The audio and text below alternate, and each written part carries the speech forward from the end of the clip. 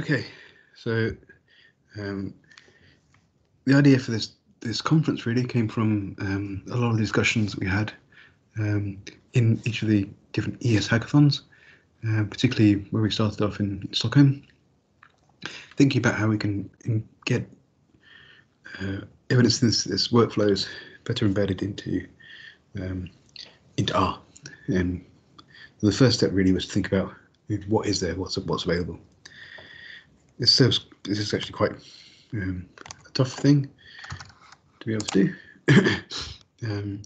But luckily for meta-analysis at least, we can find the CRAN task view. And what that does, it points to packages that are described by the maintainers as meta-analysis packages. And there's about 150 packages on that CRAN task view. You can see that the number of packages is increased over time, from Pioneer here, which is our meta, so a very general package for doing meta-analysis, all the way through to the latest package on the list is NMA plate plot. That's from very general, but also quite specific packages as well that have been developed to help with meta-analysis.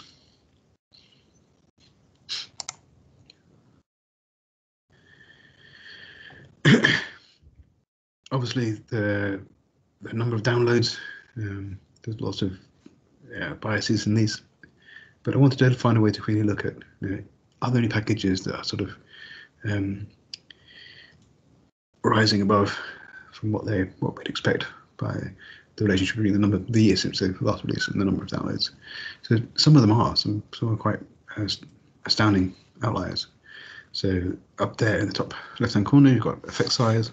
That's a package that can has probably the widest level of range of effect size calculations I've seen, both Bayesian and frequentist. Meta is quite an important one. It's used by it allows the data format from RevMan, so it's obviously quite important for systematic reviewers. Meta BMA, another relatively new one, but also highly downloaded. It looks at Bayesian model averaging for meta-analysis. So really, I mean, some of these things I'm going to be saying in this talk, it's about what is it that for you guys you think leads to a package being highly downloaded and much used. So how are they all related? So for this bit, I need to just come out of here. So,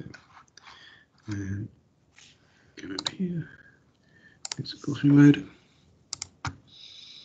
And then we can have a look here.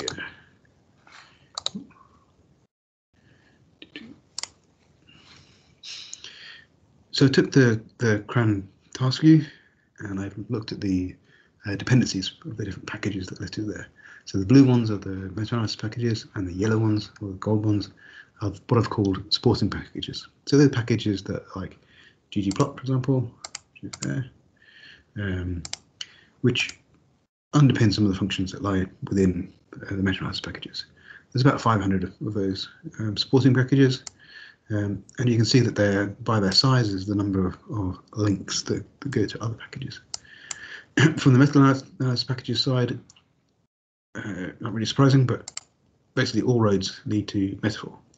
So a lot of the functions that underpin other packages in meta-analysis, the meta-analysis packages are actually come from these metaphor packages.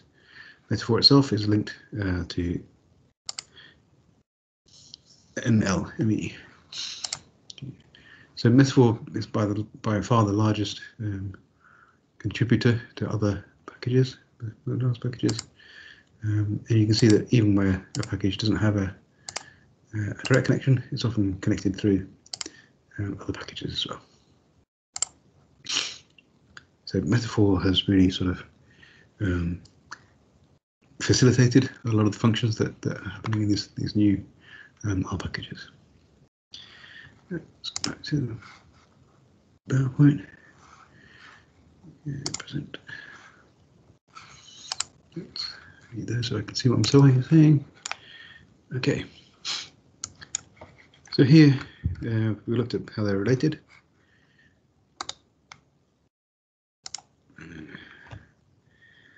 So what do these packages do?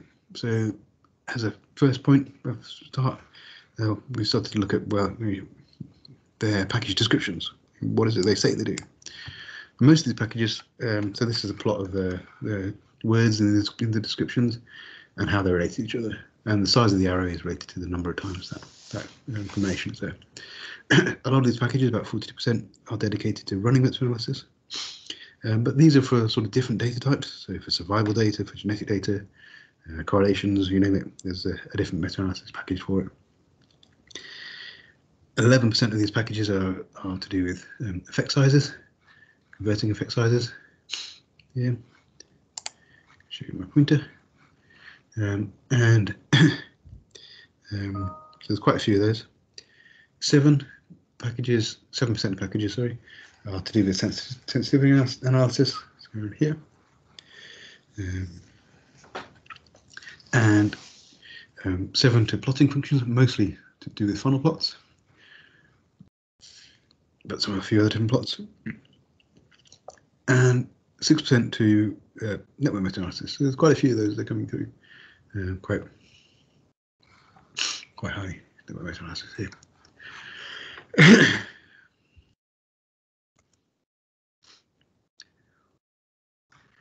So what's next?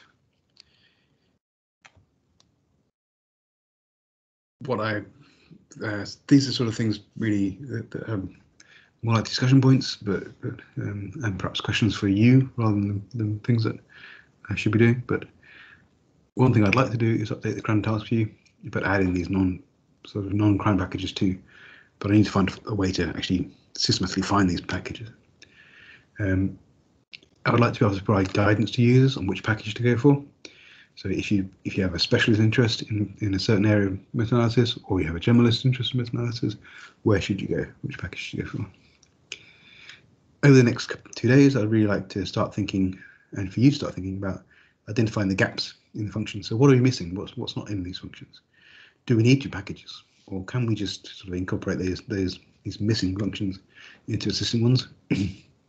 Related to that, we need to identify functional redundancy.